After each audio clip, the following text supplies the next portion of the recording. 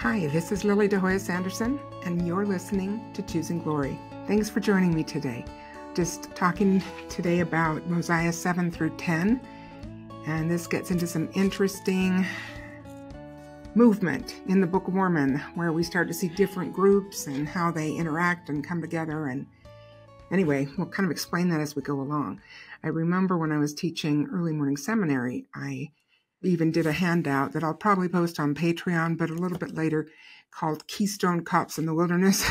So anyway, there's a teaser for the future that kind of explains how these different groups move around and miss each other and how they come together. So there's more to come, and I will post that eventually. But right now, we can keep it at least a little bit simple as we look at these chapters in the Book of Mormon. So we just had the end of King Benjamin's marvelous sermon, and we've seen this whole people who had been diligent and righteous. There was no contention. So they had set the spiritual foundation for their sanctification, and they were, in fact, sanctified as a people. As we said, that's not the complete end of the road, but that is a huge milepost in our qualifying for the celestial kingdom. And then if we persist and endure, we can have our calling election made sure, or at least be prepared for that final completion of the path in resurrection.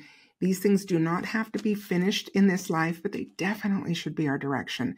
And sometimes I think we just set our sights too low because we don't think about these doctrines or we don't understand them. And so we are content with a lesser level of light or accomplishment, and we think that we are sufficient, which is not to say that we should always be beating ourselves up or full of self-doubt, but it is to say that we are capable of becoming God's. And that doesn't happen in a moment.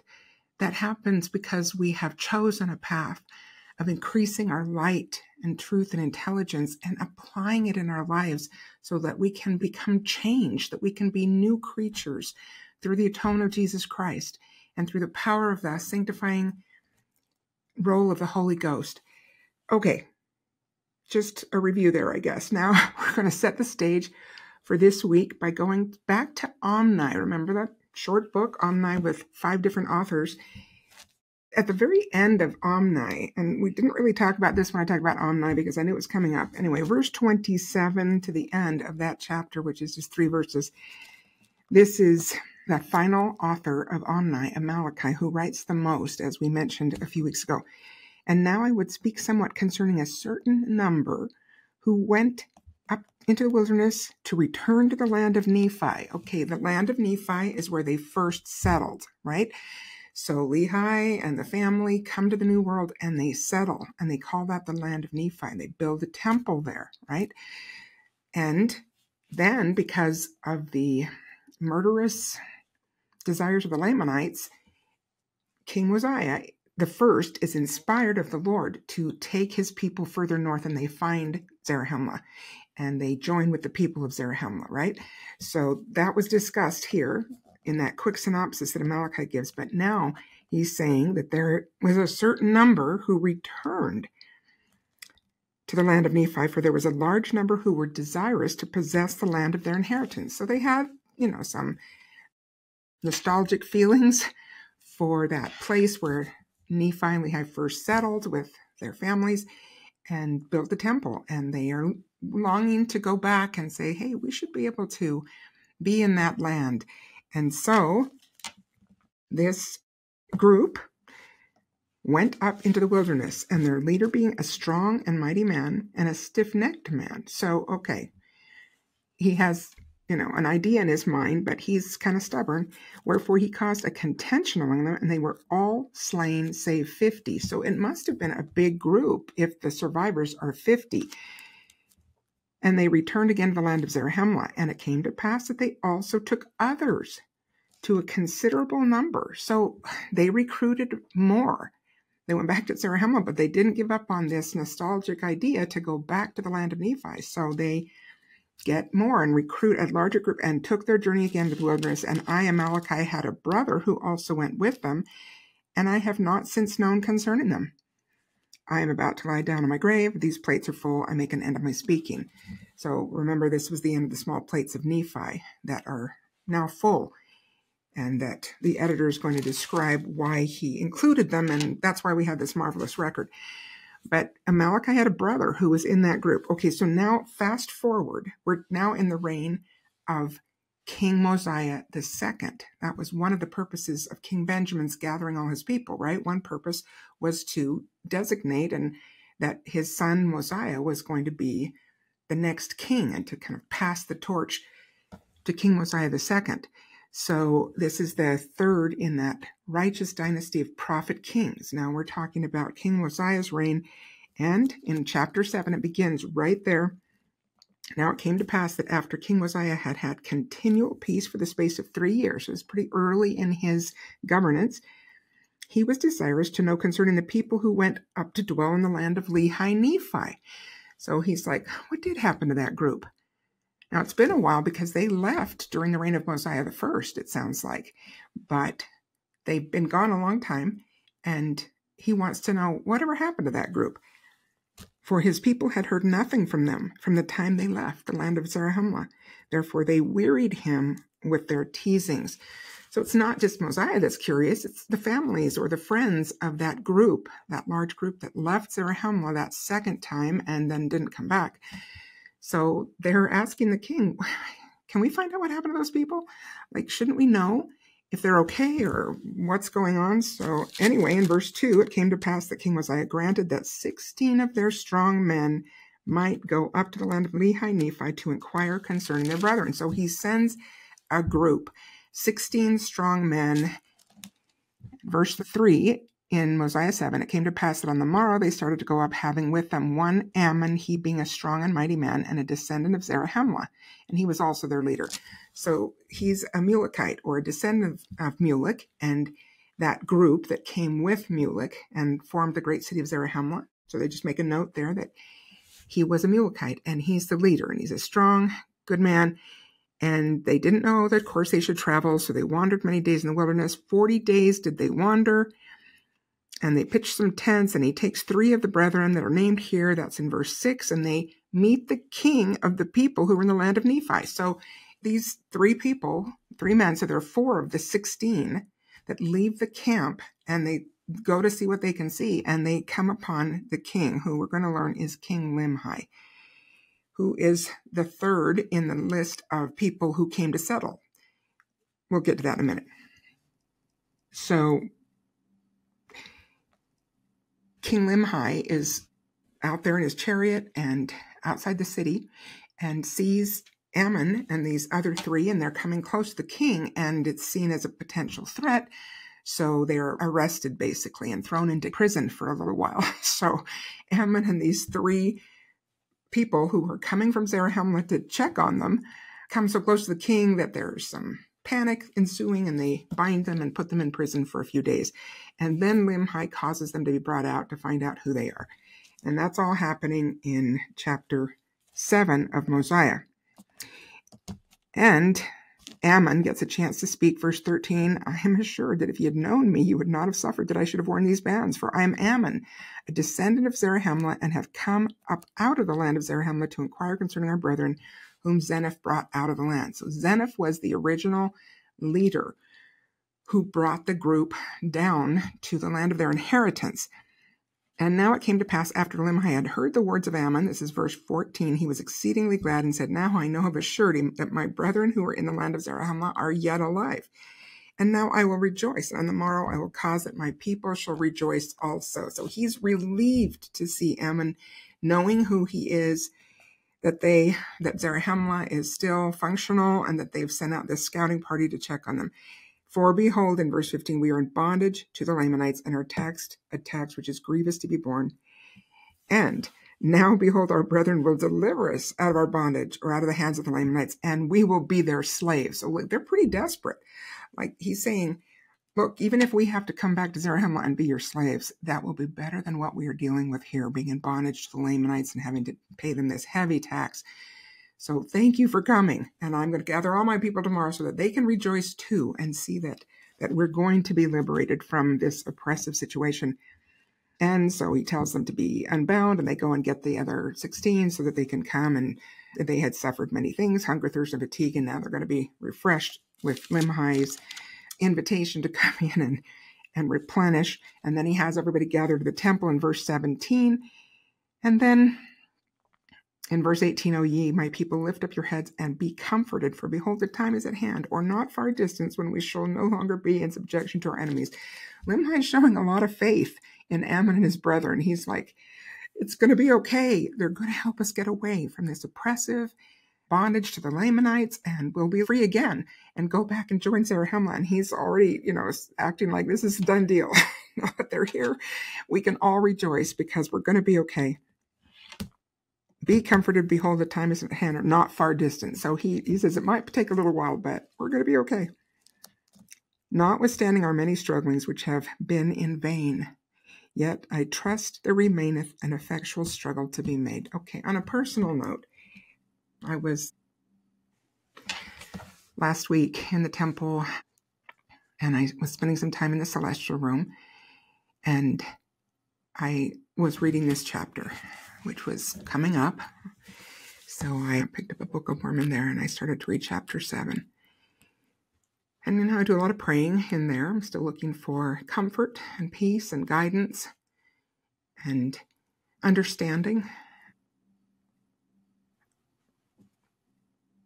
Many of you, probably all of you, understand what that's like to be at a time of confusion or loss or grief or trouble, when trials are large and confusing, and we wonder, what is God doing with us? And hopefully we trust, and we keep our trust strong, that there is a plan, that there is a customized curriculum. In fact, I've been thinking a lot about, dear Elder Neil Maxwell, to whom I'm incredibly indebted for so much understanding over the years of my life. I started reading Maxwell when I was young, and I'm not a perfect Maxwell scholar. I'm sure there are people who remember his stuff better, but I have read him my whole life and referred to him my whole life, and some things I have just never forgotten that he has taught. And I do feel so indebted to his writings and his speeches, where I think, so much of the theme was how to endure our trials, how to suffer well and to profit from our suffering, how to allow God to consecrate our affliction for our gain. So he's in my mind a lot as I'm going through this difficult time of loss, and as I, talk to my kids and sometimes, review some of these concepts, it has been in my mind that this is something I learned from Elder Maxwell when I was very young. In fact, I think it was in high school that it was that we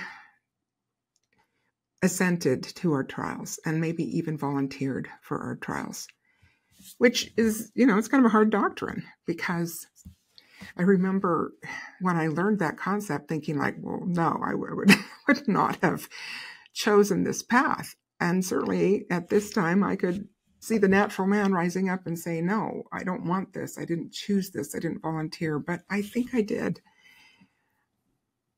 I think we gave informed consent. I don't know exactly how the details of it went, but I don't believe that God just tosses us into random situations and that our lives just happen the way they happen, kind of willy-nilly. I don't believe that. I believe that for the righteous, there is a customized curriculum. So I know I've said this before, probably will say it many times again, but as I was there in the temple, wondering, okay, what did I agree to then? And what is it that I need to do going forward? And this verse really just stood out for me. Not one that I have ever really keyed on before, but it was these words at the very end of Limhi's first, beginning of his speech to his people. There remaineth an effectual struggle to be made. So I'm just sharing that has been in my mind a lot since I started reading and reviewing these chapters for this podcast. And I hope it will stay in my mind for as long as is needful, that there remaineth an effectual struggle to be made. And I looked up the definition of effectual, and I forgot to write it here, but basically it said having sufficient force and commitment to bring about the desired results. So effectual, a little different from effective, which is more keyed on the outcome being positive, but this is more about the process, that we're bringing enough strength, enough force, enough commitment that will allow us to end up with the right outcome. And I'm working on that. I'm working on finding my way forward. There is an effectual struggle remaining in my life, and I want to not fall short of what the Lord has in mind for my personal custom curriculum. And I believe that all of us living in these last days have our own foreordained opportunities to fulfill that will help us magnify our callings and fulfill the purpose of our creation, and that all of us can be a part of this effectual struggle in preparing ourselves and our families and those within our influence for becoming a Zion people, for becoming prepared for receiving the Lord in his second coming. There remaineth an effectual struggle to be made. Going on. In verse 21, Limhi gives a little bit of a review and fills us in with the rest of the history of this people. Ye are witnesses this day that Zeniff, who was made king over this people, he being overzealous to inherit the land of his fathers, therefore being deceived by the cunning and craftiness of King Laman, who having entered into a treaty with King Zeniff and having yielded up into his hands the possessions of a part of the land, the city of Lehi Nephi and the city of Shilom and the land round about, and all this he did, verse 22, for the sole purpose of bringing this people into subjection or into bondage. And behold, we at this time do pay tribute to the king of the Lamanites to the amount of 1/2 of, all their stuff. So it's a pretty burdensome tribute that they're paying to King Laman that was not part of the original deal. So Zeniff is the grandfather of King Limhi who is speaking. So Zeniff, who was the leader of that first group that left Zarahemla, and then they have to go back because they kill each other, a lot of them do, and they recruit more and they come down again, and Zeniff becomes their king. And then his son is king, and that's King Noah, that we'll talk about plenty next week and refer to as needed beyond that. And then Noah's son is Limhi. So Limhi is the third generation after they left Zarahemla. Zeniff, Noah, Limhi. And he knows that his grandfather Zeniff was overzealous. And even Zeniff says that about himself here in the record. But then in verse 25, how are they brought into bondage? If this people had not fallen into transgression, the Lord would not have suffered that this great evil should come upon them. But behold, they would not hearken unto his words, but there arose contentions among them, even so much that they did shed blood among themselves. And a prophet of the Lord, verse 26, have they slain. Who's that? That's Abinadi. They killed Abinadi, King Noah and his wicked court and his wicked priest, and the people assented, put him to death, who was trying to call them to repentance. So all of that is to come in more detail.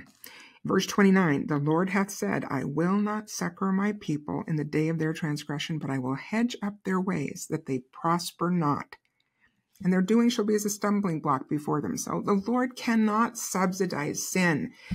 He just doesn't do that. And what a pattern for us, that if we're going to be truly loving of others, we don't subsidize their sins. We've talked a lot about this, and that is so much the reverse of what's happening in our society, and even sometimes amongst faithful members or people who are trying to be faithful members that think that, we just have to love people so much that we just encourage or accept their behaviors. Now, this isn't about us trying to control others. People do have their choice, but we don't have to advocate for those choices. We don't have to become activists for whatever desire they may be pursuing, because that's not real love. God doesn't do it. He will hedge up their way. Now, again, I'm not saying we hedge up people's ways. There would have to be a pretty clear stewardship and command, but we can say that God does not want us to enable. And that's the word we use these days, but it's the same as this. It's subsidizing somebody's self-destruction. It's like having one of our kids continue in behaviors that are not good, like they're hitting their brother or sister, or they're lying or cheating or stealing. And we just say like, well, I don't know what to do. And we continue to give them privileges, or we continue to let them behave in these ways that are not going to help them have the Spirit in their lives, that are not going to help them harness the natural man or help them learn how to be a civilized human being. And we just continue to sort of subsidize their behavior. This isn't about harshness or, being angry all the time. It is about looking and saying, like, what costs and payoffs am I allowing to happen here? Am I allowing this kid to just continue to be sufficiently rewarded that they're not going to change their behavior because life is comfortable enough or satisfying enough? That would be subsidizing. And this can happen in marriage, happens often in marriage, because we don't want to be contentious, which is good. But on the other hand, sometimes we continue to just provide love and support, and I'm not talking about withdrawing love as much as I am looking at how we might be subsidizing or letting someone be really comfortable in their sin. This is all sort of a preliminary to the book that I am writing, and I'm getting back to it finally, maybe slow right now, but on boundaries, because God has boundaries. He doesn't subsidize sin, and that's what I'm trying to talk about in the book, and hopefully we'll make some progress as the days keep passing. It's been really busy, surprisingly busy still. But then in verse 29, here we're still at the end of chapter 7. Oh, that's the one I just read. So let's go on. And again, if my people shall sow filthiness, they shall reap the shaft thereof in the whirlwind, and the effect thereof is poison. That's the result of sin, and God will not get between action and consequence, because he loves us, and he's not going to protect us from those consequences if those consequences could be a disincentive. Verse 31, and again he saith, if my people shall sow filthiness, they shall reap the east wind, which bringeth immediate destruction. And 32 and 33, the last ones of the chapter, behold, the promise of the Lord is fulfilled, and ye are smitten and afflicted. But if you return to the Lord with full purpose of heart, that's always the answer, to repent and put your trust in him and serve him with all diligence of mind. If you do this, he will, according to his own will and pleasure, deliver you out of bondage. Now, I just want to say something, because here we are in what seemed to be the last days for sure. And of course, our leaders have told us that.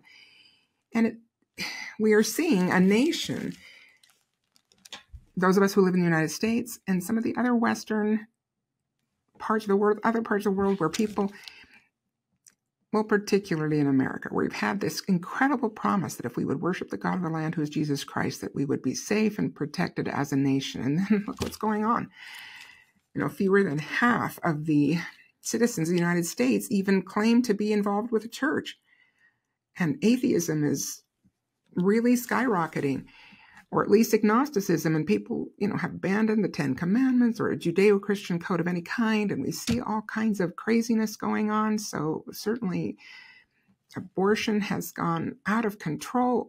Not that there was anything that was good about it, but we're talking about this push to make it so much the default. We're seeing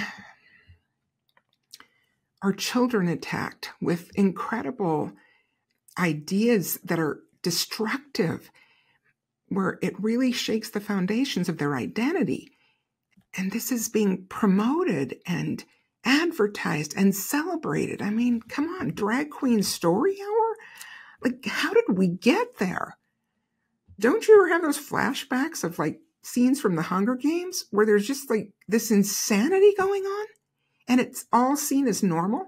Like, we're there, brothers and sisters. And we were way past the Isaiah warning of evil being called good and good evil. We're into this insane time where we're just abandoning basic common sense and letting our children be bombarded with things that are so incredibly evil and confusing as a culture. Hopefully not in our homes. Hopefully we guard the perimeters of our home in the ways that we've been counseled to and instructed to do.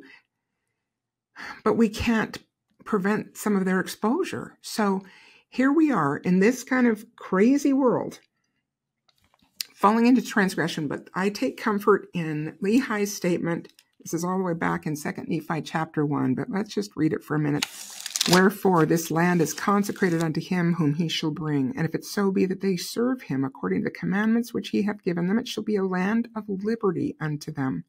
Wherefore they shall never be brought down into captivity. If so, there's a warning, it shall be because of iniquity. That's just what Limhi has been telling his people, because these principles are true. For if iniquity shall abound, cursed shall be the land for their sakes. But unto the righteous it shall be blessed forever. Let's repeat that. Unto the righteous it shall be blessed forever. I take great comfort in that. The world around us can fall apart. Society can fall apart. There can be insanity and craziness. The inmates definitely haven't taken over the asylum, but unto the righteous it shall be blessed forever.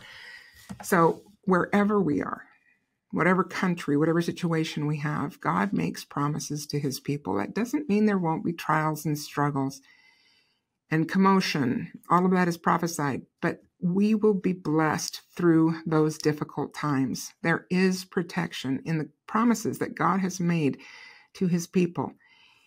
And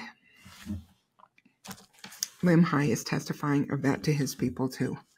That if we turn to the Lord with full purpose of heart and put trust in the Lord and serve him with all diligence of mind, if you do this, he will, according to his own will and pleasure, deliver you out of bondage. The timing can be tricky. Sometimes it's much longer than we want it to be, but there is deliverance coming if we turn to the Lord with full purpose of heart. Okay, Ammon then gets the floor, and Limhi asks him to speak to the people, and he, it says, shares King Benjamin's great sermon. So that's interesting. I don't know that he had any notes with him, but he was able to share the things that had been impressed upon him, taught to the people by King Benjamin. That's pretty remarkable. And then Limhi, after they speak to the people, talking with Ammon and his group again, have brought to him these 24 plates of pure gold. It says in verse 9 of chapter 8, 24 plates written in a strange language that they can't read. And he asks Ammon if he can read them or interpret them. And he tells him this story, that he had sent a group to go find Zarahemla and tell them that they were hurting and in bondage to the Lamanites and try to get help. So this band of men who are going to try to get help from Zarahemla are out in the wilderness, no GPS, I mean, probably pretty easy to get confused, and they couldn't find Zarahemla, but instead they found a land that was full of bones. Now that must have been pretty marked, of an experience for them to see that. And so they look around and they find this record, these 24 gold plates, and they bring them back. But they can't read them. But they're really curious, because what happened to this people? That now there's this section of land that's just covered with bones. And so he's curious to see if Ammon can read those and divulge that mystery. But Ammon says, well, I can't, but I know someone who can, and it's King Mosiah. And this is in verse 13. He says, he has wherewith he can look and translate all records of ancient date, a gift from God, and the things are called interpreters. So that's the Urim and Thummim. King Mosiah is in possession of the Urim and Thummim. And that makes sense, because they get, Mormon puts those in the stone box that contains the plates that are delivered to Joseph Smith at the appropriate time in the restoration. And those interpreters are tools that can help with translation. But no man can look in them save he be commanded. This is verse 13 again. But whosoever is commanded to look in them, the same is called seer. And behold, the king of Zarahemla, who are in the land of Zarahemla, is a man that is commanded to do these things and who has this high gift from God. And the king says, a seer is greater than a prophet. That's verse 15 of chapter 8. And Ammon says, a seer is a revelator and a prophet also.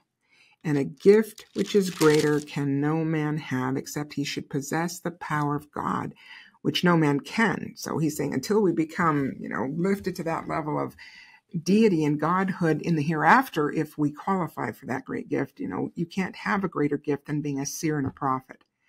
And why? Because verse 17, a seer can know of things which are past and also of things which are to come. And by them shall all things be revealed, or rather shall secret things be made manifest, and hidden things shall come to light, and things which are not known shall be made known by them, and also things shall be made known by them which otherwise could not be known.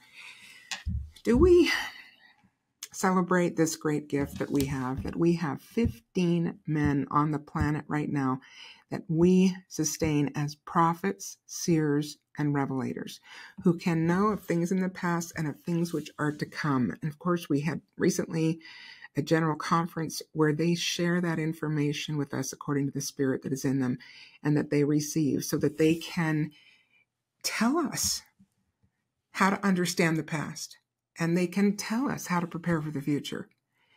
And then we are admonished to study those words for the next 6 months so that we can benefit from this gift that is greater than anybody could have, short of becoming a god themselves. Are we talking to our children about this? You remember that story? It was a long time ago when the magazine of the church was still the Ensign, but where somebody shared with a neighbor, non-member friend about the church, and somewhere in the course of the conversation, he said we had living prophets, and that I think he was speaking of the president of the church specifically, and said, there's a prophet on the earth today who can speak for the Lord. And then this interested sort of investigator friend says, there's a prophet on the earth today? Well, what did he say? What's he saying?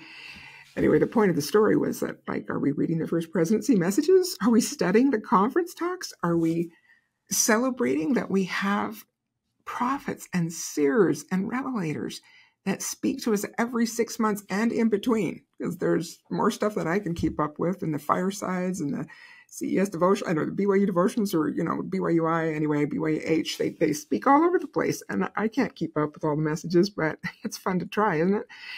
And some of you probably do better than I do, but what an incredible gift. And Ammon is saying, this is an incredible gift, and we can take these plates to King Mosiah, which they end up doing, and we're going to learn who they are. Now, this book, with those 24 plates, the Book of Ether. It's the record of the prophet Ether, who explains about the Jaredites. That's whose bones are lying all over the land, are the Jaredites who left the old world at the time of the Tower of Babel. So this is the most ancient record that we actually have in Scripture, is the Book of Ether. Sometimes we think the Old Testament was written before, but that's not true. The Old Testament, which begins, at the beginning of creation, but was not written until Moses was directed to write that down. So Moses is the one who writes those first 5 books, Genesis, Exodus, Leviticus, Numbers, and Deuteronomy, right? So those are written by Moses, even though they cover information starting with the creation. The Book of Ether was actually written way before the time of Moses. So it is the most ancient writing that we have in Scripture. It doesn't cover as far back as the creation, but it was written well before Genesis. Just a little trivia there. So we're going to learn more about that later, of course, and that record is included by Mormon after his completion of the editing of all the books and his own book that he adds, written by himself. And then that record is inserted there, and then Moroni finishes the Book of Mormon with a few of his own writings, which also includes some of the letters he received from his father or the teachings of his father that are incredibly precious, and added by Moroni, who seals up the plates finally. Does that make sense? Kind of putting things together, because it can get a little confusing. We have different groups But they all come together in the Book of Mormon. Now, chapter 9 and 10 are the writings of Zeniff. Now, Zeniff figures out some things, but he doesn't figure out everything. It's kind of an interesting character, right? And we're just going to talk about him a little bit, and then I want to zero in on a couple of messages. He says about himself in chapter 9, verse 3, I, being overzealous to inherit the land of our fathers, collected as many as were desirous to go up to possess the land, and started on our journey again. So anyway, this is the second time they start out, and he recognizes he was overzealous. So he has gained a little understanding, but as I said, we're going to see later that he still didn't figure out some important things. Anyway, they were smitten with famine and sore afflictions, for we were slow to remember the Lord our God. So he sees that they weren't being inspired. They just kind of got this desire, this nostalgic desire to go back and inherit the land of the original settlement. And so they go, and the king of the Lamanites gives them permission. But then in verse 10, it was the cunning and craftiness of King Laman to bring my people into bondage that he yielded up the land that we might possess it. So King Laman says, sure, okay, we'll give you a big portion of this land. But he has a long-term goal. He's playing this long game, and he really wants to bring these people into bondage. So after they had been there for 12 years, this is verse 11, King Laman began to grow uneasy, lest by any means my people should wax strong in the land, and they would not be able to overpower them and bring them into bondage. So I guess they're having children, and they're growing and prospering, and he's like, wait a minute, if they get too powerful or too numerous, I won't be able to execute my plan to bring them into bondage. And then I'm going to focus on some of the things that we hear about the Lamanites in these chapters that are pretty important. Verse 12, now they were a lazy and an idolatrous people. They worshipped idols, and that could be money, that could be stuff, it could be their own natural man lusts, all those kinds of things, as well as, gods that they developed. But anyway, they were lazy and idolatrous people. Therefore, they were desirous to bring us into bondage, that they might glut themselves with the labor of our hands, that they might feast themselves on the flocks of our fields. So in other words, they're not willing to build, plant, develop in a way that would bring them prosperity by doing the right things, by worshiping God, but they see that the Nephites are. So they're like, hey, if we play this long game, we don't have to do the work, but we can get the gain. So it's a pretty, obviously evil plan. And then what happens is that because King Laman is afraid that they are getting so numerous, he comes against them in a war to try to overtake, to dominate and take over. But in verse 17, Zeniff says, in the strength of the Lord we did go to battle against the Lamanites, for I and my people did cry mightily to the Lord that he would deliver us out of the hands of our enemies, for we were awakened to a remembrance of the deliverance of our fathers. So they know the history of Israel from the beginning, and even Abraham, Isaac, and Jacob, that when they are righteous, the Lord fights their battles and can deliver them. Now, they had been slow to remember the Lord their God, but as they say, no atheists in foxholes. Explain to your children what a foxhole is. A lot of them don't know, but anyway, where in war, if you're on kind of a flat plain and the enemy's over there, you don't want to just be on the surface of the land where you're, easy targets, but scraping out, a shallow place where someone can be under the surface of the plain so that they're not as vulnerable to being shot or attacked or, blown up. And it has been said for a long time, no atheists are in foxholes, because when you're that vulnerable to death or destruction, all of a sudden you believe in God. Well, that's what happened to the people of Zeniff, and God did hear our cries and answer our prayers, and we did go forth in his might. Verse 18 here of chapter 9. We did go forth against the Lamanites, and in one day and a night we did slay 3,043. And they drive them out of the land, and with his own hand helps to bury their dead, and behold, to our great sorrow and lamentation, 279 of our brethren were slain. So, quick math there, it's over 10-1 of the losses. So those slain in that battle, there were over 10 Lamanites slain for every Nephite that's slain. That's a really big slaughter for the Lamanites. Now, they are really sorry, of course, to lose their people, but they do see that the Lord helped them tremendously and that the Lamanites suffered a more significant loss, and that does discourage the Lamanites, right? So it says that now Zeniff in chapter 10 tells them they've got to create weapons and stuff and set guards around so that the Lamanites don't catch them unawares again and destroy them, and they guard the flocks and whatever. And verse 3 of chapter 10, we did inherit the lands of our fathers for many years, for the space of 22 years. So they do have a period of time where they're being pretty vigilant and guarding against the Lamanites, and they remain in the land. And so they keep growing grain and fruit and whatever, and the women spin and toil and work cloth of every kind, and they prosper in the land, have continual peace for a space of 22 years. And then in verse 6 of chapter 10, King Laman dies, and his son starts reigning in his stead and starts to stir people up to war again against the Nephite group. And so they start to see this preparation for war. And in verse 10 at the end, we did go up in the strength of the Lord to battle. So they have to fight again. Verse 11, now the Lamanites knew nothing concerning the Lord or the strength of the Lord. Therefore, they depended upon their own strength, yet they were a strong people as to the strength of men. And then he goes on and says they were a wild and a ferocious and a bloodthirsty people, believing in the tradition of their fathers, which is this. And he explains the belief that is being passed on from one generation to another in the Lamanite nation. And what is that? That they are the victims. There's a victim mentality, that they were wronged in the wilderness by their brethren. This is in verse 12 of chapter 10, and wronged while crossing the sea. Well, come on, you remember what happened when they're crossing the sea?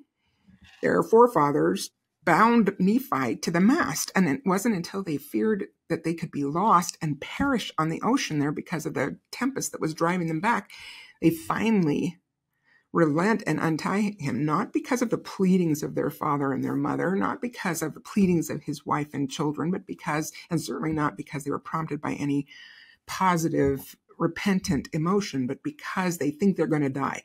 So it's kind of, okay, I guess we're going to have to let him go. And they do. But now they've got this whole story spun so that they're the victims and their fathers were wronged on the sea, and wronged in the wilderness, and then wronged when they got here, because what is their story? Their story is that finally Nephi, let's just tell the true story here, verse 13.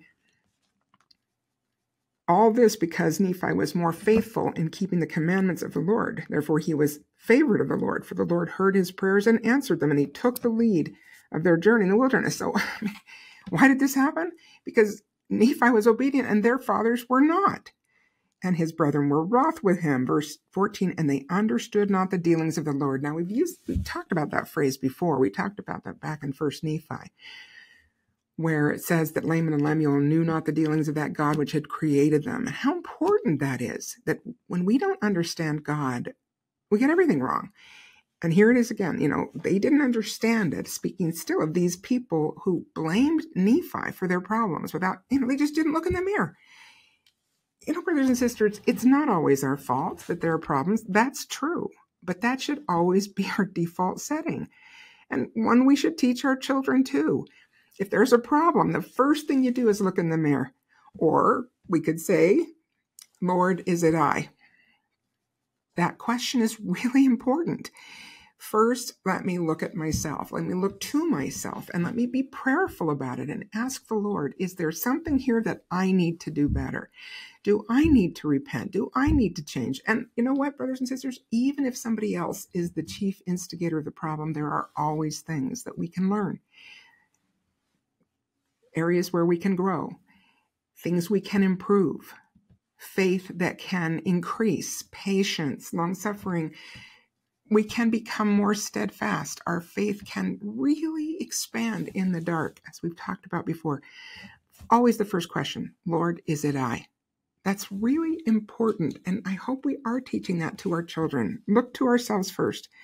But anyway, here's the tradition of the Lamanites, that Nephi, in verse 16, departed into the wilderness as the Lord commanded him, and took the records with the plates of brass, and now they say he robbed them.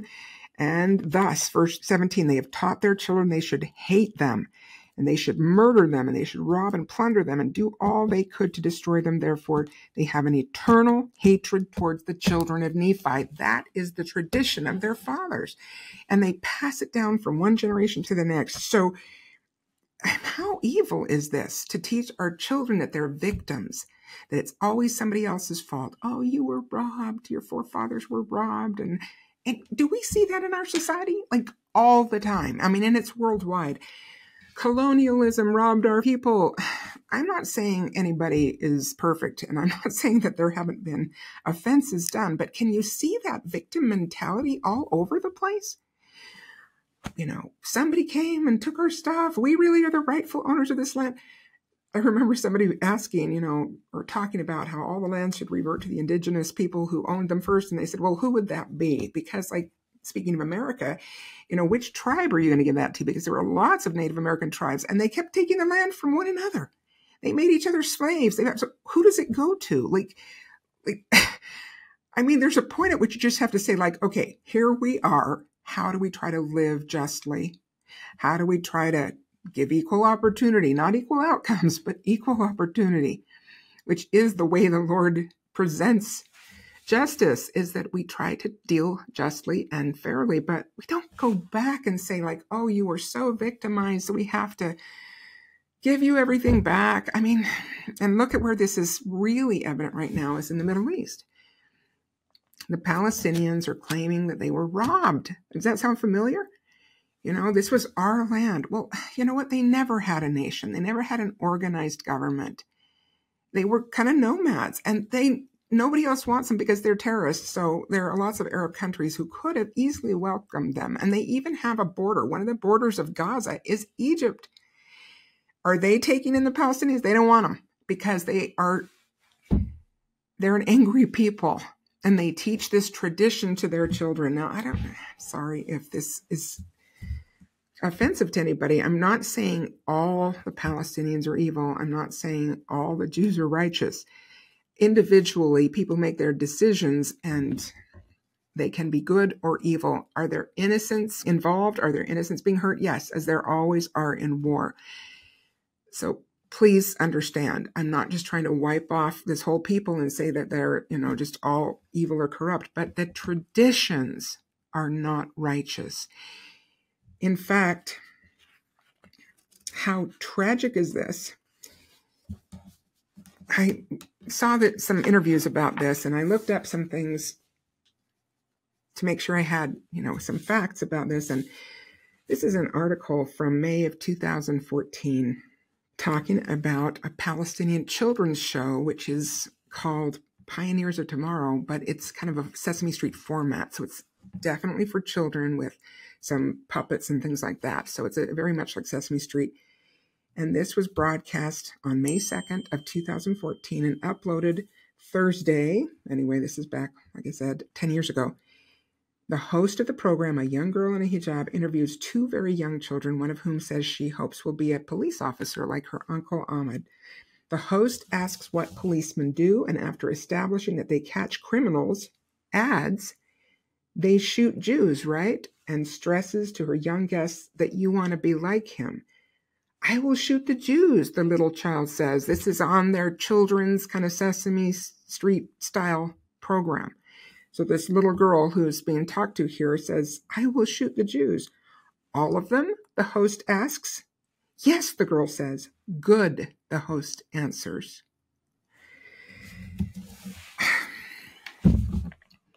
I've seen little snippets of cartoons that are shown on Palestinian TV that are, again, designed just for the children that show throwing rocks and using bats and clubs to hurt Jews and being celebrated for that. So, I mean, yeah, the propaganda is horrific. You see the connection here? Like, let's not be glib in our understanding about this. The Lamanites were not just innocent victims that the Nephites just kept causing trouble with. No, the Lamanites taught their children to hate the Nephites. They distorted the story so that the Lamanites could see themselves as victims and the Nephites as the oppressors. And shocker, the Nephites, when they are righteous, prosper. and they are a productive people, not lazy and idolatrous. So they have all kinds of wealth that grows when they're not caught up in their pride cycle, and they are prospering. The Lamanites are jealous. But do they think to turn with full purpose of heart to the Lord and repent? Well, we do see some groups much later now, well, a little bit more in the future here in the Book of Mormon, who will repent and come to the Lord with full purpose of heart. So this isn't about, racial preference or political preference. This is about, are we doing what's right? Are we turning to the Lord so that he can keep his promises to us? And he invites all and denies none. But we cannot teach our children that they're victims, and we need to point out to them the problems with those kinds of traditions that act like everybody who doesn't prosper is a victim. Some are. I mean, we have to be wise enough to look at circumstances. And King Benjamin tells us not to, judge the beggar and blame him for all his problems, because there are things that happen to people that are unjust or unfair or difficult. So we should be inclined toward blessing people and helping, and especially when there's so much prosperity in the nation. As we've said, there's a level beneath which no one should sink when so many have so much. Nevertheless, we need not to be foolish, and we need to be wise enough to understand what are the kids being taught and how will it affect their ability to make good choices and come to the Lord with full purpose of heart, and understand that that is the answer to life's problems. That doesn't mean that we won't have trials or that we won't have struggle or tribulation, because we're here for a purpose, and that purpose is refinement. It is to help us reach our potential. Wow, I'm not getting to some of this material that I want to cover, so I got to move forward. But I am going to say that there are a lot of things online if you want to look about how some of these traditions are being perpetrated, and even money being given that isn't being overseen so that it's used for propaganda. The United Nations Relief and Works Agency, UNRWA,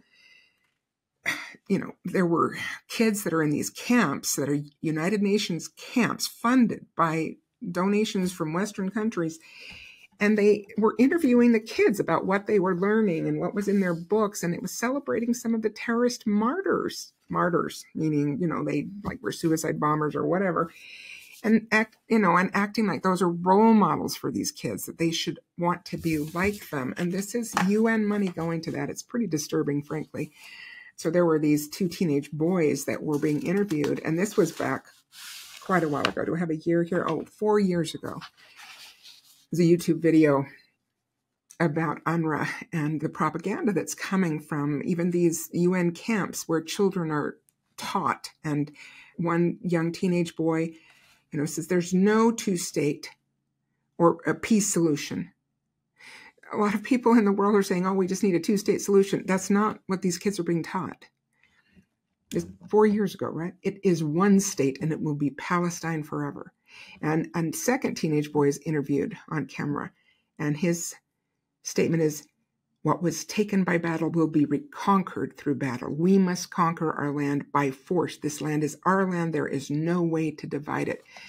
So, we're fooling ourselves if we think or listen to some of the, commentators out there who are saying that we just need to have a peace deal and then everything will be fine. Can you have a treaty with people like the Lamanites who are taught from their infancy that they should kill you? A lot of work to be done, but the answer isn't to say it'll all be fine if we just leave them alone or divide the land. This has been tried, right?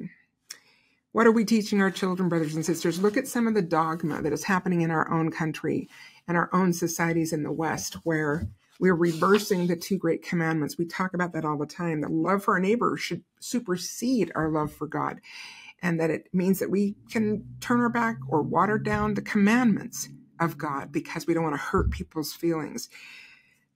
Are we backing up from God's divine definition of marriage between a man and a woman?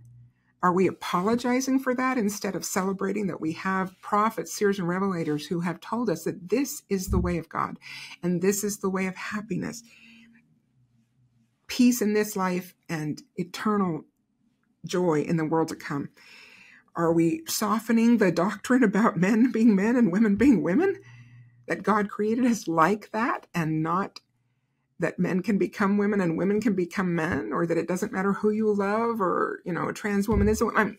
Like, what are our kids hearing? And are we correcting that clearly enough and saying, yes, this is not about hating anybody. We do need to love our neighbor. We need to have love and compassion for people who are confused, but that does not mean we compromise the truth, or that we apologize for it, or that we're ashamed of our Savior Jesus Christ and his doctrine and gospel. I'm going to do some extra content on culture so that we can have a tool, and it's a great tool that my mother used to teach in her sociology classes. And it's actually Talcott Parsons' model of the pattern variables of cultural orientation. That sounds confusing, but it's really pretty clear. 5 dichotomies. And we can see where the gospel stands up. And you can look at almost any culture. Well, you can look at any culture and see where it lands on these 5 dichotomies. And that tells you how close it is to gospel culture.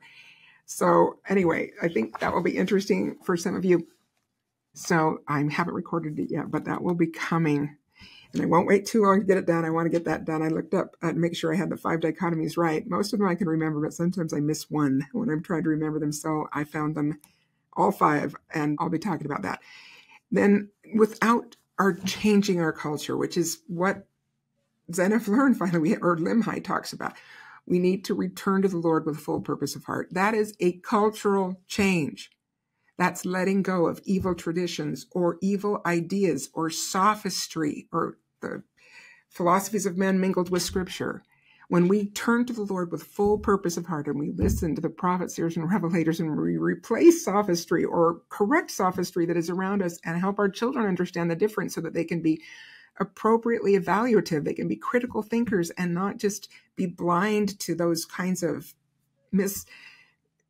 misinformation campaigns. Do I use that word? Anyway, propaganda, which can really seduce them into incorrect cultural beliefs. And we are seeing those things change all around us in the world as prophesied, so that even the elect, were it possible, could be deceived. So we really need to swim upstream here, brothers and sisters, and push back against the current that is around us all over, and turn to the Lord with full purpose of heart and help our children see the safety of doing that. So some fun information that I will save. Do I want to save this? Yeah, I think I do. It's pretty fun, but we'll get to that.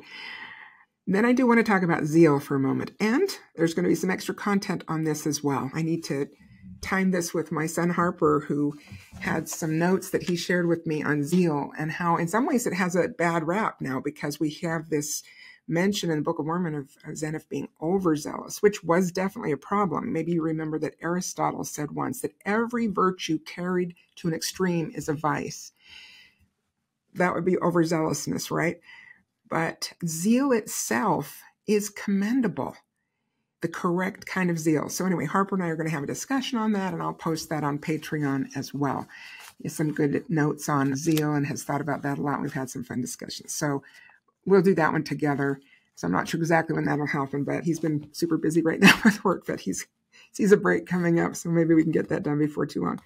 I do want to quote a little bit from Hugh Nibley's wonderful essay on zeal without knowledge. It was actually a speech that he gave at BYU many years, and I probably will save some of this also for extra content, but here's some of it.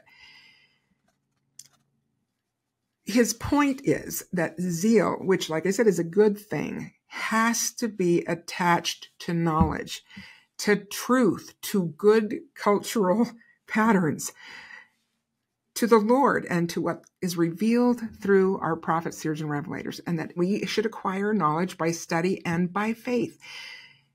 So yes, we should do our due diligence in seeking out of the best books, wisdom, and so on. We also need to be prayerful about it. We've talked a lot about this lately, and we'll continue to talk about how here we are in an information age and we have less access to truth than ever because it's distorted, it's spun, it's difficult to discern what is actually accurately reported and what is not. So the irony is huge. But if we are going to be safe and righteous, we need We need to be knowledgeable. It's not going to work to just say, oh, it's too confusing, I don't understand what's going on. We do need to prayerfully decide what to study. We don't need to keep up with every fad or every little news item. I don't mean to say that, and I don't mean to get obsessed about everything that's happening in the world. That's not useful. Nevertheless, if there's something that concerns teaching our children or that's going on that is affecting our families, we do need to know what that is. We need to be critical thinkers and teach our children to be critical thinkers, to be evaluative, to understand implications. We've talked about this before. It's so important in a world where truth is so distorted. To help them think, does this line up with the gospel of Jesus Christ? Is this in harmony with what we are told by our prophets, seers, and revelators? If I turn with full purpose of heart to the Lord, is this the behavior he desires of me? Am I following his ways and the example of his Son? All of this becomes increasingly important in a world where propaganda abounds, where distortions abound, sophistry abounds. Brothers and sisters, we can do better. We don't have to fall into the modern traditions. We can hold to the truth and teach our children to follow that path as well. But anyway, quoting from Nibley a little bit. Woe unto him that wasteth the days of his probation, for awful is his state. And of course, he's quoting 2 Nephi 9. It is throwing our life away to think of the wrong things. And as we are told in the next verse, the cunning plan of the evil one is to get us to do just that, trying, in Brigham Young's phrase, to decoy the minds of the saints. That's a great warning. To get our minds on trivial thoughts, on the things of this world against which we have so often been warned. Sin is waste. It is doing one thing when you should be doing other and better things for which you have the capacity. Hence, there are no innocent, idle thoughts. He's really on this, right? There has to be knowledge so that we can have appropriate zeal. That is why even the righteous must repent constantly and progressively, since all fall short of their capacity and calling. Probably 99% of human ability has been wholly wasted, writes Arthur Clarke. Even today, we operate for most of our time as automatic machines and glimpse the profounder resources of our minds only once or twice in a lifetime. No nation can afford to divert its ablest men into such essentially non-creative and occasionally parasitic occupations. And of course, Nibley likes this because even though this is Arthur Clarke, he agrees with these specific things. Occupations as law, advertising, and banking. Okay, I'm not saying you can't be a lawyer or in advertising or banking, but should that be the total focus of life? We need to go past that to use our potential, is what's being said here. Those officials whom Moroni chides for sitting upon their thrones in a state of thoughtless stupor, and that's from Alma 60, were not deliberately or maliciously harming anyone, but they were committing grave sin. Why do people feel guilty about TV? Okay, I'm guilty of that sometimes. What is wrong with it? Just this, that it shuts out all the wonderful things of which the mind is capable. I actually don't watch a ton of TV, but I do watch movies sometimes. Try to keep them okay. And I do overdo it. I mean, I want to know what's current so that I can kind of understand and incorporate that into applications of the gospel. So I do listen to news interviews and so on, but I find that sometimes I need to be more picky. And I'm thinking okay, that was, a half an hour I'll never get back, or even 15 minutes I'll never get back, which was just a repetition of propaganda or somebody's opinion or whatever. Now, there are some thinkers that I really like listening to because they are good critical thinkers, or they know something about an area that I'm not as well informed in and I'll even take notes sometimes because I do learn in that way. But, I can see that being selective is really important, and that there are times where I'm watching some, escape something that I'm like, okay, yeah, that's a time I'm never going to get back. And Nibley is reminding us that that we have greater potential than that. And we can waste a lot of time and waste a lot of brain power on the trivial. So anyway, I think it's a great warning. What is wrong with it? Talking about TV, just this, that it shuts out all the wonderful things of which the mind is capable, leaving it drugged in a state of thoughtless stupor. For the same reason, a mediocre school or teacher is a bad school or teacher. The newspaper once announced that a large convention concerned with violence and disorder in our schools, and think back on Nibley's day, nothing like what we're seeing now, came to the unanimous conclusion, students and teachers alike, that the main cause of the mischief was boredom. Underperformance, the job that does not challenge you, can make you sick. And sisters, that's for us too, as mothers. Yes, there is a lot of repetitive work that needs to be done to keep a household running. Routine needs to happen.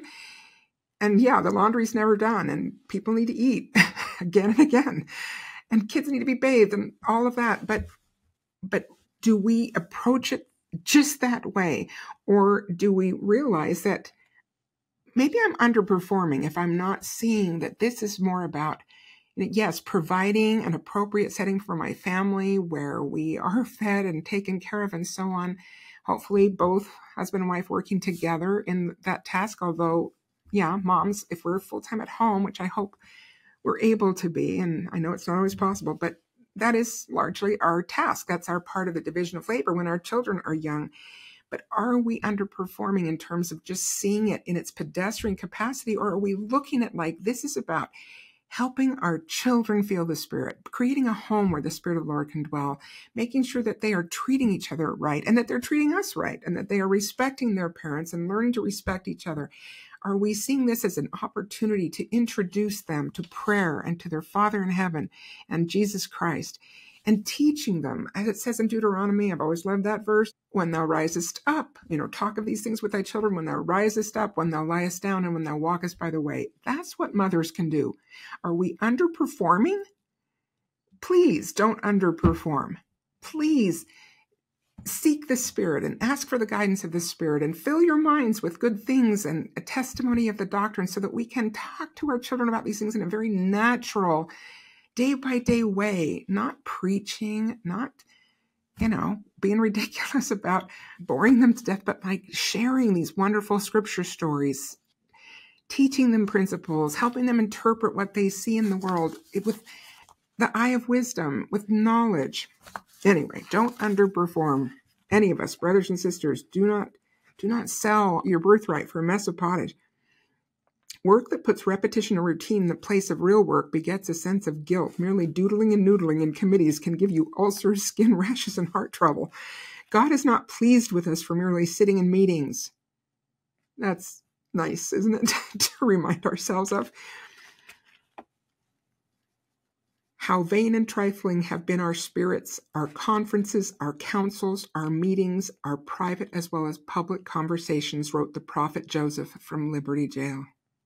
Let me say that again. How vain and trifling have been our spirits, our conferences, our councils, our meetings, our private as well as public conversations, wrote the prophet Joseph.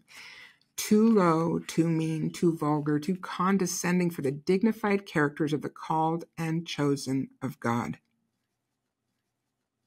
You know what? I'm gonna stop there, but I will continue that with some extra content. There are some other beautiful things that Nibley says about filling our minds with knowledge, and I think it's worth sharing, and it's inspiring to help us set our sights higher. We have the capacity of God's. God made us in his image, and he has all light, truth, and intelligence. And we don't go from 0 to 60, but we can be on the path. I've quoted this just last week from section 50 of the D&C. He that receiveth light and continueth in God receiveth more light, and that light groweth brighter and brighter until the perfect day. Added to that, we can't teach what we don't know anywhere, or any more than we can go back to where we ain't been. Chris used to like to quote that. Let me say it better. We can't teach what we don't know any more than we can go back to where we ain't been. We need to learn so that we can teach, so that we can elevate the conversations in our household, so that we can talk about the things that matter. And it's not boring. My parents were really good at this. I really tried to follow that example of talking about principles and wonderful things. And it didn't always have to be a sacred subject, except if we want to extend the definition of that to all light and truth. We could talk about history and learn lessons from great men and women who've lived before, or great events that have shown what people are capable of, and that also have demonstrated that evil exists, but that righteous people can resist it. And the Lord will bless us, just as he did the people of Limhi. First Zeniff and then Limhi. I did want to mention that the part where Zeniff didn't seem to learn his lesson is mentioned right here in the very last verse of his record in chapter 10. And now I, being old, did confer the kingdom upon one of my sons. Well, who was that? It was Noah. Now, he had other sons. We don't know if they were any more righteous or less righteous than Noah, but he chose Noah to confer the kingdom on. And Noah was a terrible, unrighteous king who leads the people into bondage. So he says, may the Lord bless my people. Amen. But how did he bless the people? By giving them Noah as a king? Now, we don't have information. Maybe Noah was righteous in his youth and then went south. I don't know. But there are often indicators early on of how people are going to be. And it doesn't seem like Zeniff really gained enough wisdom. So he passes the kingdom to one of his sons, who brings about disaster for this group. We'll talk about that next week. In the meantime, remember that zeal is good, but it has to be accompanied by knowledge. Let's not waste our time. As Lili says, wasting our time and intelligence is a sin. We have greater capacity. As we go through even the routines of life, we can be more consecrated in our efforts. We can use it to set an example for our children, to teach them of all the ways that the world testifies of the existence of God and of our Savior's love. We can do this, brothers and sisters. There remaineth an effectual struggle to be made. Let's choose glory. Let's build Zion. Thanks to my dear husband, Chris Anderson, and to Doug Larson of Point Digital. Take care.